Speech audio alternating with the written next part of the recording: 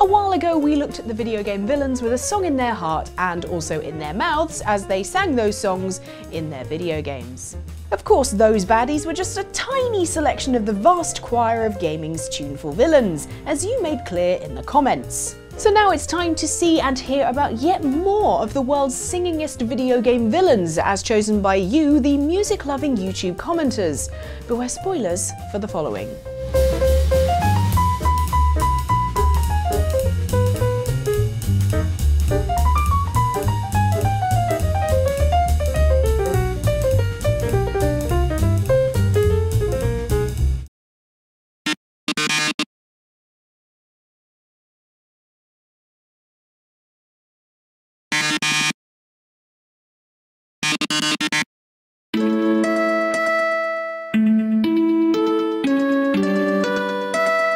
For Undertale fans, the murderous robot Metaton is shrouded in mystery. Like, why was this human-hunting entertainment bot constructed exactly? How did it come to have a soul? Is it really the cousin of a ghost you meet earlier in the game? And if it's a robot, why does it need a microphone? What? I'm just saying, you'd think it would be built in. But there's something even more mysterious about Metaton, a glorious singing voice, as commenter Liz Draconis22 recalls. What about Metaton from Undertale? The song Oh My Love. Okay, it hasn't any voice acting, but come on, it's Metaton. Metaton's musical debut comes at the end of a series of bizarre trials in which you, the player, are subjected to a number of entertainment TV formats concocted by Metaton and designed to kill you, including defusing a bomb dog on live TV news, and participating in a televised cooking show where the secret ingredient is your soul.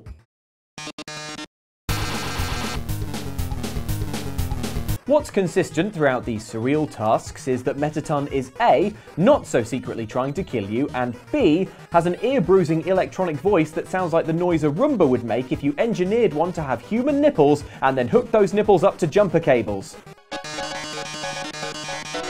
I mean, I imagine. No one look in my garage.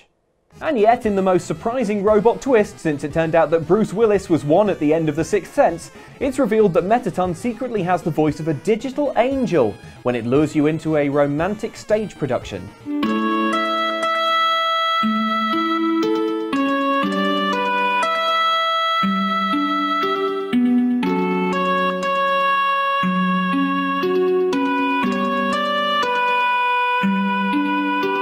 Metaton, you sing beautifully at... Oh, you're not done.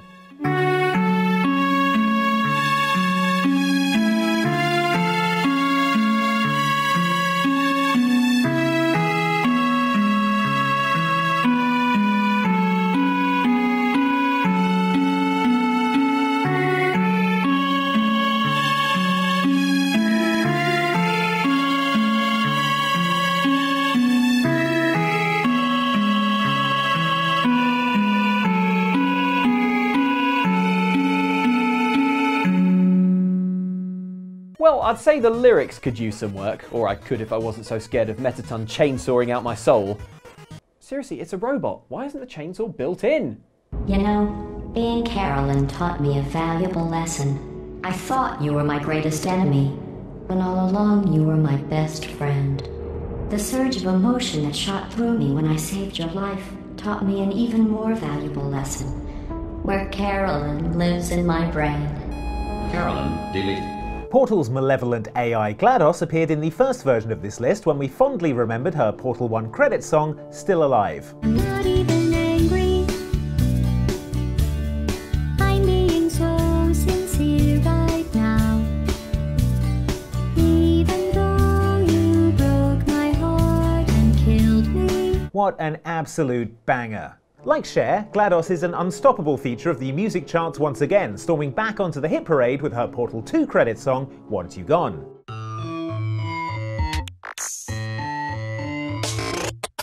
Well, here we are again. It's always such a pleasure.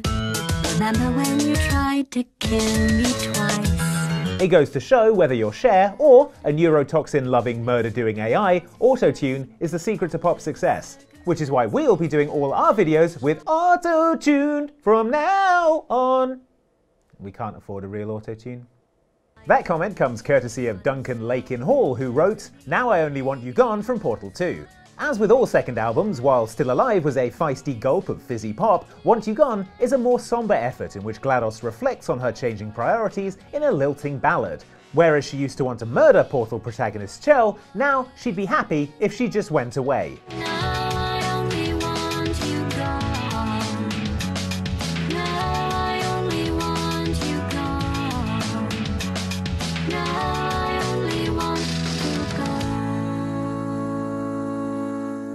Which sounds like progress to us. Honestly, by the time of Portal 3, we'll be best friends. Guys, this is embarrassing. How expensive can an auto-tune be? Very. Well, I don't care. Get one. You don't stand a chance, Skylander. Even though you are background. Cause my power won't drop and my driller won't stop until the city of darkness is found. You know what all the kids love? Dubstep. Am I right? Am I right? So imagine their presumable joy in Skylanders when they came across the big bad boss of this oil rig, Drillex. Get it? Because it sounds like Skrillex, you know, the American DJ who took alternative electronic music from South London and made it insufferable. Still, his Skylanders alter ego was much mentioned in the comments of our last video, with loads of you echoing Ender010 in asking, what about Drillex? Drillex is much loved amongst kids because, unlike Skrillex, he has a massive drill for a hand and spits hot fire. This drill bot is on the scene.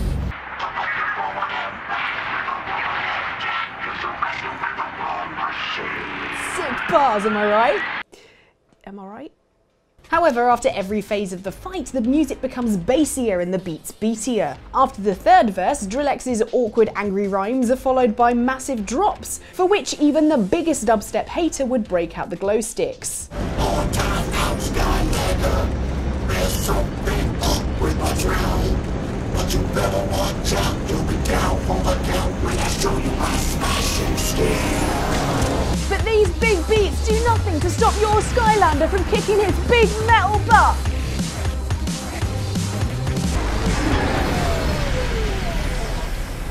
What did you do, Skylander? You just won the final round. I can't keep the beat and my systems are all shutting down. I guess that's what happens when you're magnetic, man. Oh, was that a dubstep reference? I don't know. Too old for this. The Virgin just as them.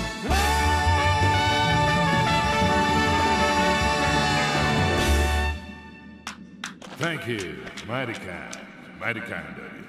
Nice set of pipes you got there, old man. Everybody loves karaoke, but as my HR manager keeps emailing me, there's a time and a place, Luke. That's a lesson learned by one tough boss in surreal fighting game No More Heroes, in which spiky-haired Travis Touchdown must kill his way up the list of top-ranked assassins. Congratulations. You are now ranked 10th. 10th, huh?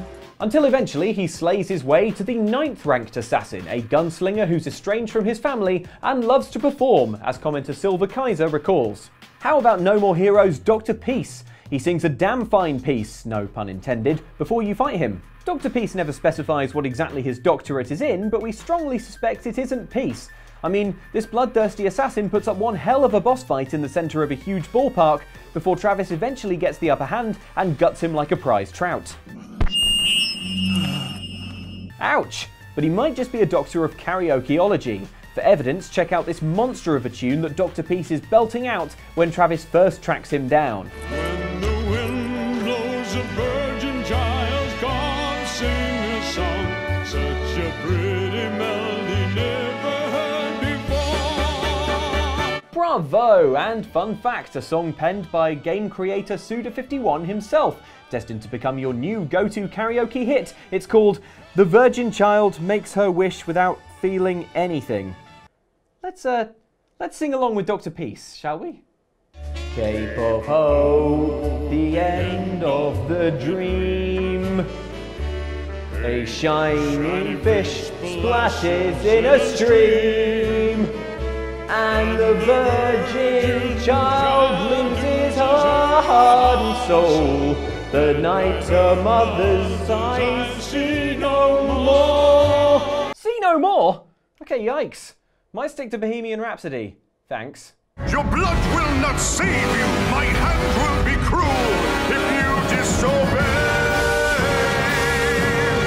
You belong to me. Saints Row is known for its weird and playful style. Sorry, weird and painful style. So in Saints Row Gat Out of Hell, when Satan kidnaps the boss to have him marry Satan's daughter Jezebel, it was about as much of a surprise as being slingshotted into a wall for a bystander within 30 feet of the boss. But the boss wasn't the only one being forced into mandatory matrimony. Jezebel was as well. I'm looking after your best interest. You don't care about my happiness. This is about you. If you just stop telling... You will marry that saint, and I won't hear another word! I won't do it.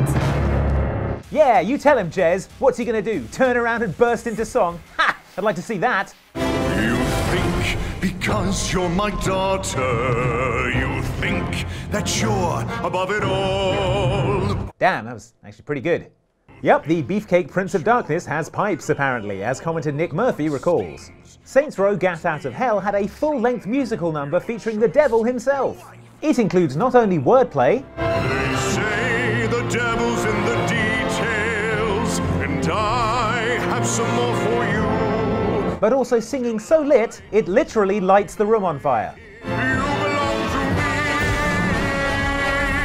I'm giving you away. Not to be outdone, Jezebel gets her own Disney princess-style anthem to self-determination.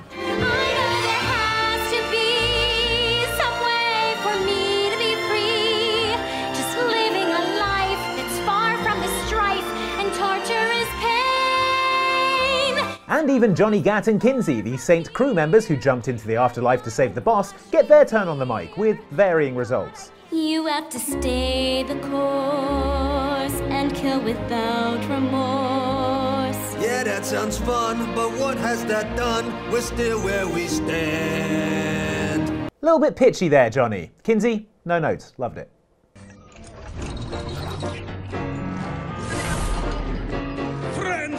Friends, I stand before you a changed man. I've seen the error of my ways, and now I've got a plan. I'm not here to conquer wasteland. I've tried all that before. I'm here to repair the magic land I truly do adore. Lying is always easier when it's delivered through song. For example, Andy, I think your beard is nice. Aw, thanks. Totally bought it.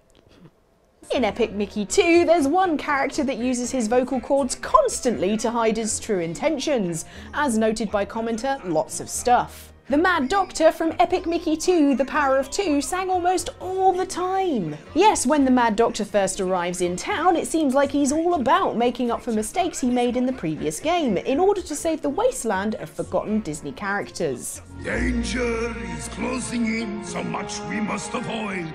If we don't band together, wasteland will be destroyed. And hell, this heartbreaking song about his struggle to be a good person makes Mickey and Oswald truly feel for him. It feels like the end. That's a bad place to start. Look at me. I'm falling apart.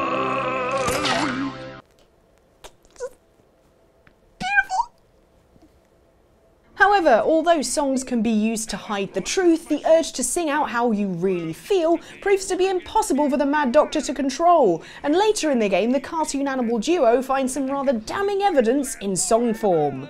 I know the Guardians can make me a tune again.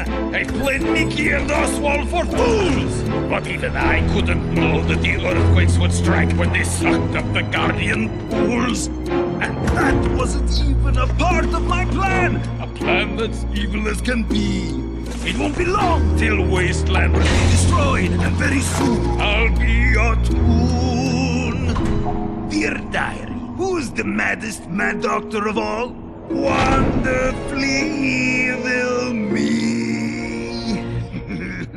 Damn it, I guess it's not so foolproof after all, like how Andy's beard looks like one of those magnetic iron filing toys that fell into a dumpster. Heard that. Very hurtful.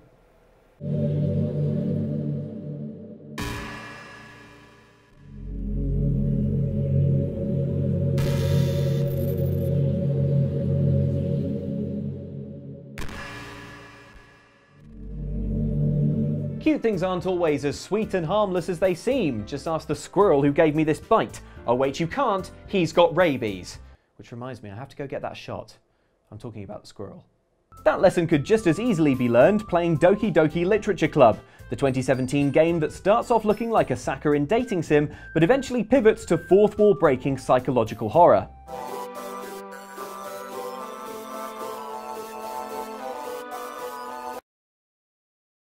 At the heart of that haunting chaos is club president Monica, as commenter Sir Frunky recalls only too well. What about Monica from DDLC? Though I don't think she counts as a boss, but she does have a lovely singing voice. It's not really clear if she's a boss, it's a complicated one. Okay, let's hear the song. Every day, I imagine a future where I can be with you. Oh, Monica, you've made the cut! Have I found everybody a fun assignment to do today? This adorable tune plays out over the Doki Doki end credits, which displays pictures from your adventure deleted by Monica. See, old Monica has figured out she's part of a game, and unhappy with her romantic prospects, has taken to editing the code of her club cohorts to sabotage them.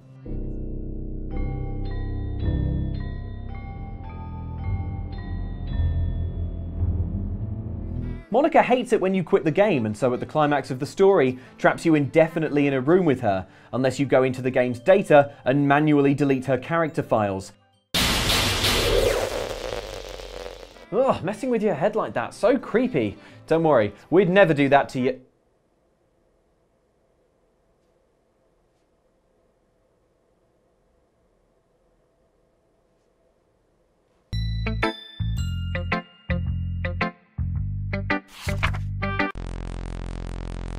So those are just some of the villains that couldn't help but sing! Sing for me! No, please don't. Instead, you should put in the comments other villains that sang for us, because there's a lot of them. There's a load. There's so many. So if there are any that you would like us to chat about in future, maybe we'll do another one of these. It's just an excuse for us to do sing-alongs. It's great. Pop them in the comments down below. Give us a like if you enjoyed. Subscribe as well. But as is tradition with these singing videos, now you can just enjoy us dancing to You Are Dead from the game Total Distortion. Good night. Thought you were hot, guess what? You're not. You are dead, dead, dead. You brought your whole adventure to a screeching halt. You are dead, dead, dead.